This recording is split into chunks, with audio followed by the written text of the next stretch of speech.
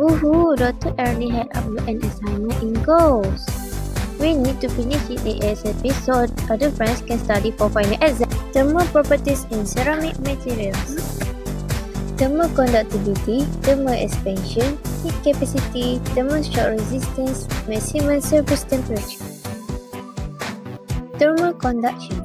The transfer of heat within an object or between two objects that are in contact. According to the second law of thermodynamics, heat always flows in direction of lower temperature.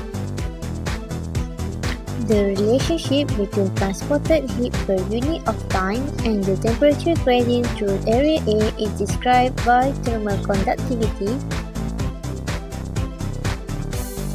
For example, now we proceed to thermal expansion. Thermal expansion. It refers to a fractional change in size of a material to change in temperature. These include first linear expansion, 2 areal expansion or superficial expansion, and 3 volumetric expansion or cubical expansion. Linear expansion is change in length compared to original length. Area expansion or superficial expansion is change in area compared to original area. Volumetric expansion or cubical expansion is change in volume compared to original volume. What is coefficient of thermal expansion? The coefficient of thermal expansion is the ratio of the fractional change in size of a material to its change in temperature. It is represented by the symbol alpha for solid and beta for liquid. The SI unit for coefficient of thermal expansion is 1 per Kelvin.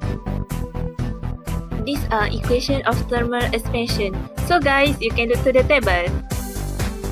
Thermal expansion for solid. First, tend to retain their shape when not constrained and so are as described by a linear coefficient of thermal expansion. Second, have an area expansion that is very nearly twice their linear expansion.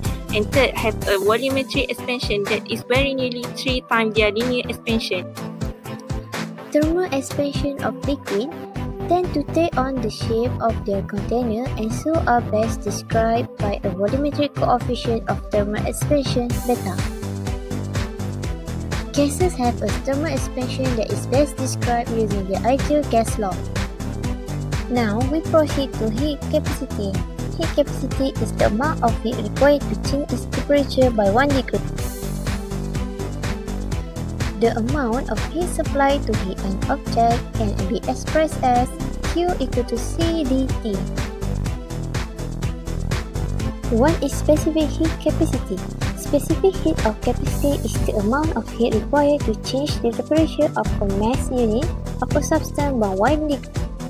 Specific heat capacity in common terms are defined as C equal to dq over m dt.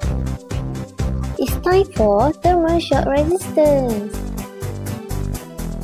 It is an ability of material to withstand sharp changes in temperature. If a ceramic material is rapidly cooled, its surface reaches the temperature of cooling environment and tend to contract.